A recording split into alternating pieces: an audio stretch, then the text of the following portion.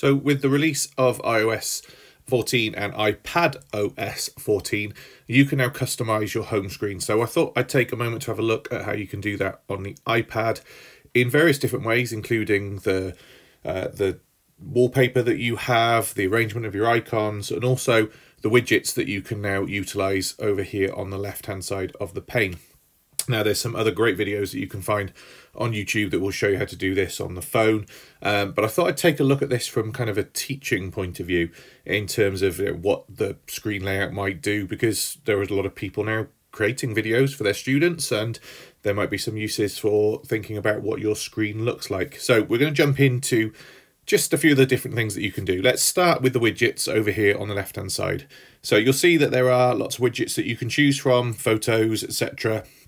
And in order to change those things, there's a couple of ways that you can do it. At the very bottom, you'll notice it says Edit. You can tap on Edit, and that allows you to reorganize the things on your page. You can also customize it by adding in some widgets which are based on the apps that you have on your device. So for instance, if I wanted the Flipboard widget to come onto my screen, it's going to pop it up to the top here.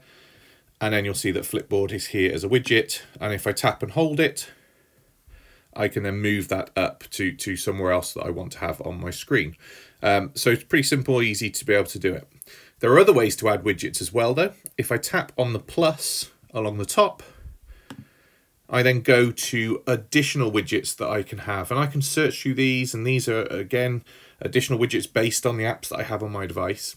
And also I've downloaded this Widgetsmith application, which allows you to customize some of the widgets. So you'll see these ones here with the blue outlines. You can go into this, and then the widgets that you've chosen are in here, and you can just add these and choose them for whichever layout you want. Now, where this is nice is the fact that you can, one, change the color of certain things, and two, from a teacher point of view, I know I've got the time here twice, but I've got the time here twice for a couple of reasons, because this might just, if I'm teaching younger learners, be a little prompt to get them to understand, you know, that that's what the time looks like, that's what the time looks like in words. I could also have that up as an analog clock as well. So it's just little subtle things that you can add to your screen that might really help a young learner. If I jump into the Widgetsmith app, which is this one here, you'll see that it's a simple app. It's really, really nice. There are lots of different widget apps you can choose from, so I'm not going to go into detail. If you search around, you'll be able to find these. If I tap on the Add Small Widget, tap on the widget itself, you'll see that you can change what this looks like by just tapping into it, and there's lots of other things that you can add. So let's say that I wanted to have that analog clock so that I have different views for students. Choose my location, so obviously, you know, world clocks and all of that. The clock style that you want, whether it's got rounded edges. I'm going to change that tint color to blue to match the other ones, and again, this is kind of part of your design if you want to do this as a custom page, etc. And then other things, you know, background colors, border colors, etc. In fact, I think I'm going to add in that border color to have that as blue. There we go, so it matches the other things. And then when you go back, oops, do that again because I cancelled it out. Let's quickly do this again. And that border color again. And maybe just to save it, like I didn't do. And at the moment, it's called small #6. I want it to be called, let's just say we'll call it analog. And then tap save.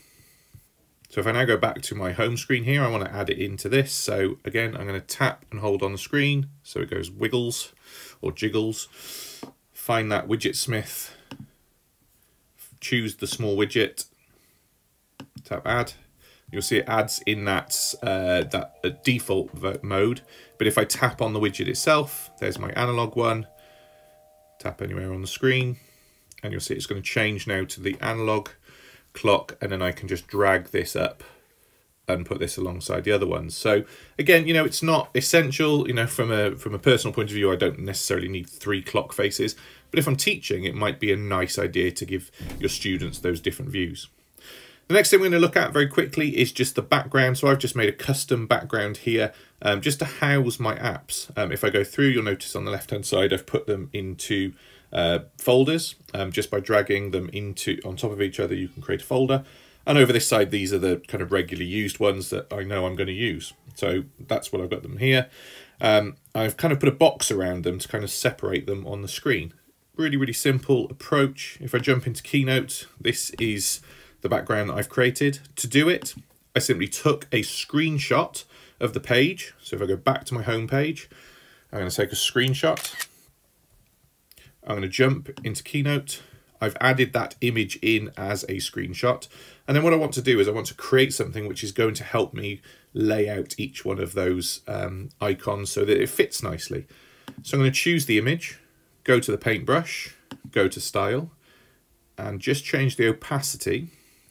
And then I'm going to add in some shapes. In this case, I'm going to go for the square.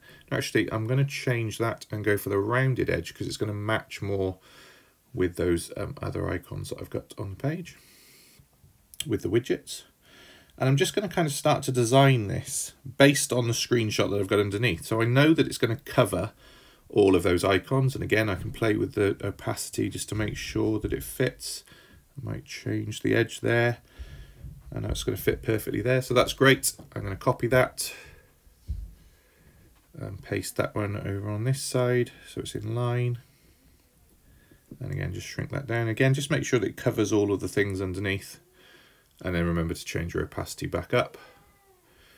You might want to also just change the colours. So I quite liked having the gradient fill on this. And I'm going to have that gradient fill on both sides so that it matches. Let's have that in. And then what I've done along the bottom here is just made a box which kind of just surrounds my app shelf across the bottom. So I'm going to add in another shape there. I'm just going to place that across the bottom. And again, just change the opacity just to make sure that I can, you know, I've covered all of those apps and it looks fairly central. I think that's good. But this time I'm not going to have a fill on it, but I am going to make sure I've got a lovely border around that. And I'll change the colour of the border. And maybe we'll go for something that matches kind of with that pink style. And make that line a little bit bigger. And again, I'm just matching it up along the bottom and I'll make the opacity brighter. And there we go. So that's as simple as it is. I'm then just going to arrange that so that that picture comes back to the front. And then I'm going to delete the picture, leaving me with my wallpaper. And then all I need to do is play that. So I know it's definitely the size of the screen that I want. I'm going to take a screenshot. Now the other way you can do this is just export it as an image. So you could also go back, if I just go to 3 dots, export as images, I can export it as an image as well. So either way, a screenshot, I know it fits exactly the screen. Images is going to work as well. So do that, save those images. Then the next thing, obviously, you'll know how to do changing wallpapers, but I should quickly go through the process. I'm just going to go to my wallpaper. I'm going to choose a new wallpaper, go to my albums.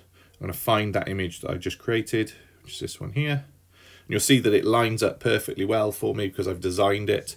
So I'm going to set this, but I'm going to set this only as my home screen, not as my lock screen.